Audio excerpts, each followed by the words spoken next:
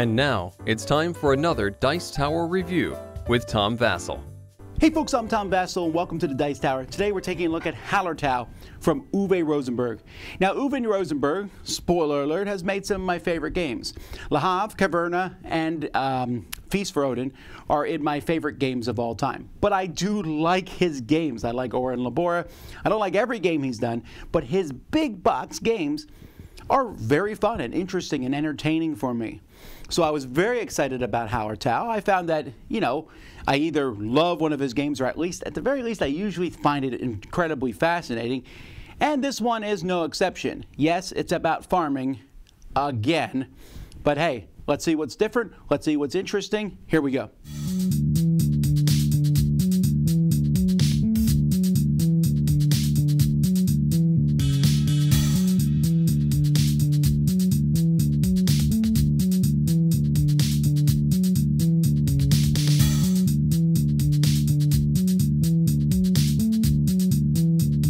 In this game, players are trying to score piles of points, and a lot of that is done on the player's board. Now, this is all the stuff, including this thing down here, and each player is also going to have a board here to keep track of the rounds. This is one player's setup. So let me explain a couple things here, and I'm not going to go over every rule of the game, but I want to give you some idea of what's going on. You're going to have different resources. Players will start with some resources, but you can get more resources as the game goes by. If, let's say, for example, I get some more flax, so I start here with just one flax, let's say I get 3 more, I would simply move this up to 4. If I got 3 more, I'd move this to 5, take another token, and move it to 2. That's just a way that I keep track of how much I have, and if I spend it or use it, it will come down. At various points in the game, you will plant some of these resources. So let's say I plant wheat here in this field. This field's at level 3, and if I harvest it, it's going to come over here straight like that to show I got 3 wheat. Fields will be going up or down in the same column. If each round, a field that doesn't have anything in it is going to go up 1. In fact, one of them will go up 2, and each one that does produce will go down 1. Although they can never go below 2, and they can never go above 5. Now that's one aspect, keeping track of all your resources. You also have gems here, which are really powerful, and you just keep track of them with this ring. Up here is the main focus of the game. The game's going to take place over 6 rounds, and you have some cards here. Each round, you're going to take a card off, and you're going to be adding that card to your hand at the end of a round. You're going to be spending resources to move these small buildings over. Once you get them all over, your large building is going to go over.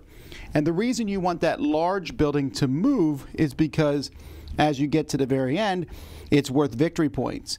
And if these small buildings move past these tokens over here, they're going to be worth some victory points, possibly in addition to the number on the house. But if you get them all moved over, you can get the highest amount total. To move these over, at the end of each round, players are going to be spending resources.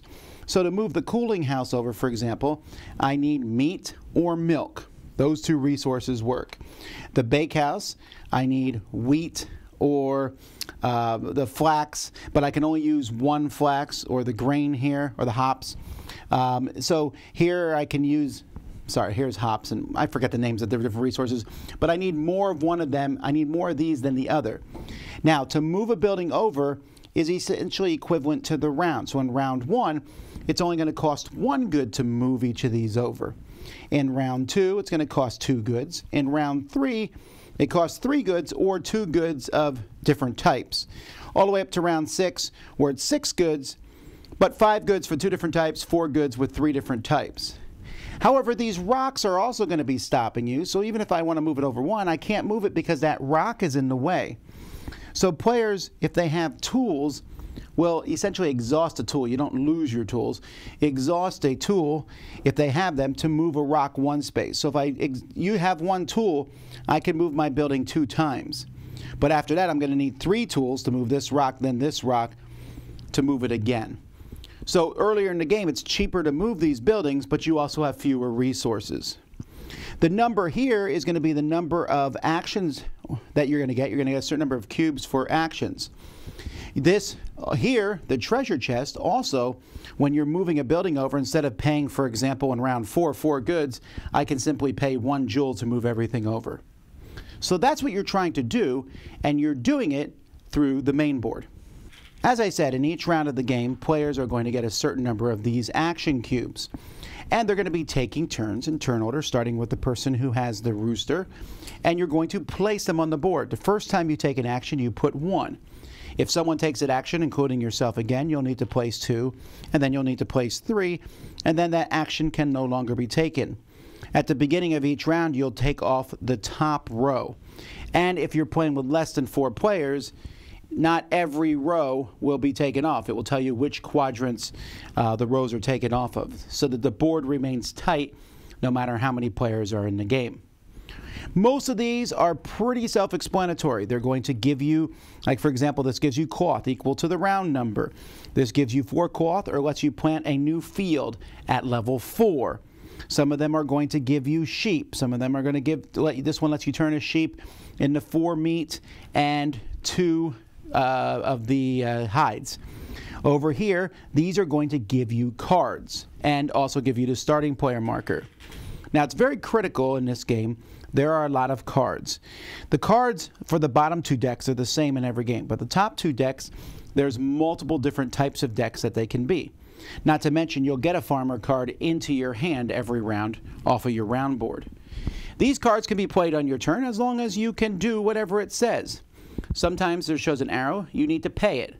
So for example, if I pay 3 hides or 4 of these, I will get 2 fields at level 3. Plus I get to draw a card down here at the bottom. So there's lots of one-time use things. If there's just a bar, you don't need to spend it. This just means I have a total of 12 tools and fields, and I get a jewel.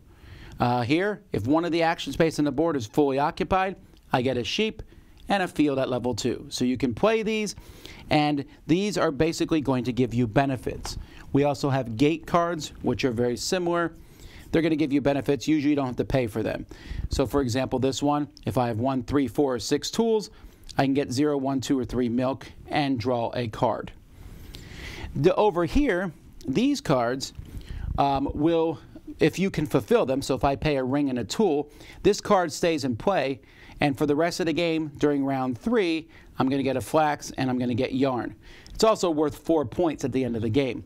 So these cards are worth points, but also can give you permanent benefits in the third part of each round. And then finally, these cards themselves are just huge ways to get victory points. Do I have 6 hat cards in play? 6 victory points. Can I spend 13 yarn or 16 milk? 10 victory points. So players are going to have to choose the right time and pick the right pile of cards. And you can get these cards here, and playing some cards gives you other cards. When you're placing these workers on the board, you can also decide not to place workers. You can discard as many of these as you want and take the equal number of tools, which, as you see, are used for some of the cards and also used to move your buildings over.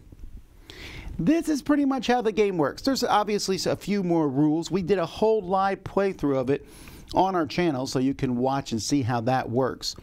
But you're going to be going over 6 rounds, placing the workers. There's a whole round overview here that tells you what to do each time. The main part of the game is both placing the workers and then using the resources to move these buildings over, to move your big giant house over. Once the game is over, you'll reveal a few extra cards or things that give you extra points, and whoever has the most points is the winner of the game.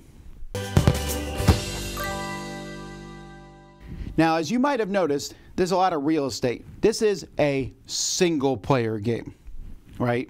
This is one person's setup. I played with 4 people, and it fills up the entire table. Even with 2 players, if you go watch our 2-player game of it, it takes up a lot of space. I don't mind the components for the most part. I do kind of wish that this was just 1 board per player instead of having 4 boards and the rings and stuff. It's neat that this slides across here, but moving these stones, because the stones after each round they reset to 2 spaces and 4 spaces ahead of each building, I found that to be a little fiddly. This is the weirdest thing of the game for me. I'm used to, if you take 4 flax, you take 4 flags. However, in this game, you put it here at the number 4, which occasionally you can forget. You know, if you have this here, you have 7. You know, and that can be, there's some neat aspects to it, like if you're over here, hey, it moves over and becomes that. I like that part, but we found the constant adjustment of resources to be a little bit fiddly. And the game itself, you know, this is kind of looks like a spreadsheet. The components themselves are very well done. I like all the different shapes and colors, and they're pretty easy to tell apart, even if I can never remember the difference between hops and flax and all that sort of thing. The rule book, as with all Use Rosenberg books, explains the rules, I thought, fairly well, and then at the end explains every single card you can look up just in case. You don't need to. I found very rarely did I have to look up a specific card, but it exists, and I like that. And the round overview card's really nice because it shows you the text part of a round, or you can just use the other side where it shows the pictorial reference of what you do each round. There's a few other rules I didn't mention, like sheep age and can possibly die and are worth points at the end of the game, and some other stuff, but hopefully that gives you a feel of how the game works.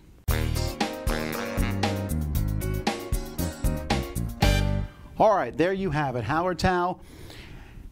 There's a lot to say about the game, so I'm going to start off by saying I like it.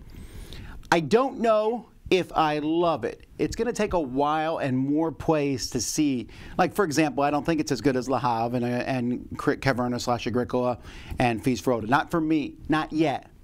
But the game it feels actually most similar to me, too, I suppose, would be the Fields of Arles, which I like and enjoy, and this kind of feels in that category. But man, it's such an interesting game, and there's things I like and don't like. So one of the things I always laugh about in Use Rosenberg games is he likes to feed the people. Every round you feed your people, and even in my favorite games, Caverna, Le Havre, and Feast for Odin, you feed your people in all 3 of them. So you don't do that here, but you kind of do, because at the end of every round, you need to move your buildings over as far as you can. If you're not moving those buildings over, you're not going to get enough action points, and you're not going to score bonus points at the end of the game. So that concept is pretty interesting. It's a nice balancing mechanism, because as you get more and more resources, you spend more and more resources to move those buildings over. And trying to move them all the way over to the end can be tricky. I've seen it done. I've not done it myself, but I moved it pretty far, and I like that. I kind of play against my previous scores in the game. There's not a ton of interaction in this game, which is typical. There's, you know, the worker placement, go somewhere before somebody else takes that spot. I mean, it's definitely there. You definitely want to go first. But other than that, you're kind of working on your own board in front of you. And, you know, it's interesting. You're trying to figure out which resources to get. Do you want to farm resources? Do you want to go heavy into sheep? And because sheep produce milk. But you have to kind of get a spread of everything. So this is not like some games of his where you can concentrate on one thing. Here, you pretty much need to get that spread of everything, because all the different buildings need specific resources. Although I guess you could skip a couple if you get a bunch of jewels and move them over. Now, where this game is the same as others, worker placement, I've seen that before. Different decks of cards, interesting, but I've seen that before. Moving the buildings over is a unique idea, but for some reason doesn't feel that cool. It's okay. And like I said, the stones moving over, I found that part fiddly. It felt like those stones are simply there just to keep you from, on the first turn of the game, moving over too far. And I found them to, that's one mechanism which I understand it from a gameplay perspective, but I found it to be just more annoying than interesting. So that's my one thing about the gameplay I didn't enjoy. But what I really like about this game is the card play. It's so much fun. You draw the cards. You're constantly saying, ooh, this card does this card does this. I need to get 5 sheep and pull this off. I get the 5 sheep, play this card, and sometimes playing one card gives you the resources to play another card. That is super fun, and I really like that. But that does bring me to one small problem that you or other people may have with the game. Those cards can be lucky. You can draw a card and say, I already have this. Fantastic. Boom. Or you may draw a card. Like in my first game of this I played, I decided to just burn my fields down. I was getting rid of fields left and right because there's a spot on the board where you can get rid of a field to get a jewel and 3 cloth. So I was like, all right, you can do that. Another card said spend a field to do stuff. And I did that. And then I drew at least 3 cards that were like, if you have a bunch of fields, you get points. Oh, well, too late in the game for that. And that was just bad luck. you might argue, well, you try to be prepared for all possibilities, but you can't. And so that would be my one concern balance-wise. Sometimes if you're playing someone and you're both very close, the person who draws cards that match the strategy that they've chosen might do a little bit better. The game seems to scale fine. I played it at all player counts except for one. So I've not played a solo version of this. But it scales well. I tend to, I don't know, I think I might like the 4-player best just because you don't have those quadrant cards. But the quadrant cards are nice. And there's just a lot going on. When it's time to move the buildings over, everyone gets quiet and they're all working together and trying to figure out how you spend your resources and do this. And again, like I said, you can go watch our live play to see how the game works. But this one's a good one. I don't normally mention my numerical ratings in reviews. I'm mentioning this one that it's an 8 out of 10, where it's just shy of what I would consider to be a great game. But it's very, very good. And as time goes by, it might rise up, but it also might just stay where it's at. We'll have to wait and see. Rosenberg games tend to do that to me. I don't normally say they're amazing at the gate. They're just as more plays go by or comparison to other games. I'll tell you, this one didn't necessarily wow me. But I will say each game of it, I progressively liked a little more, and I'm not bored of the game yet either. So, pretty cool ideas. I hope that this is one that I'm still playing in a while. It's a neat game. I'm glad Rosenberg's still making these big games. I'm a little tired of the theme, and there's only so much farming I can take, but it's a lot of fun to talk about and play. Hallertau, I'm Tom Vasel, and you've been watching the Dice Tower. Dice Tower Judgment approved.